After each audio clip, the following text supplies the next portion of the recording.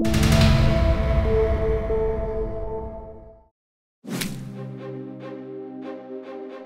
two, three, four, five, six, seven, eight. Pop, pop, pop, pop, pop. Good. Just give me a jab across the board. Pop, pop, pop, pop, pop, pop. My name is Daniel Warhead, co-owner of Warhead. What we do is we just manufacture headwear.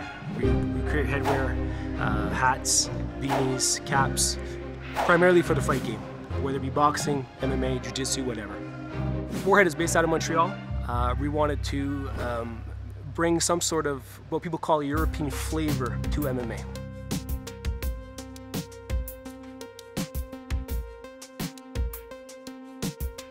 The way we came with Warhead was, at first we wanted to have a clothing line because my partners and I just love MMA, we love the sport of boxing, what be it, and we wanted to come up with a clothing line that represented who we were. We wanted to go into t-shirts, we wanted to do clothing, but we realized that there was too much out there right now, so we went to something we really loved, which was hats.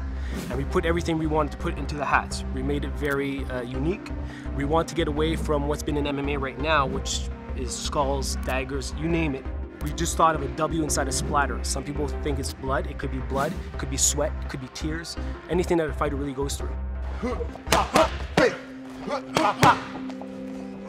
We just wanted to give something different. We want to be more trendy, more lifestyle.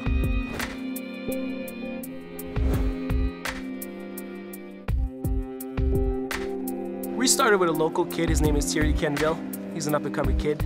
And then we went into UFC right away. We want to really brand ourselves as being heavily inside this world of MMA. We started with Eric Schaefer, we did Pat Barry, UFC 104, and we just recently, December 5th, Ultimate Fighter finale, we were on John Jones and Matt Hamill.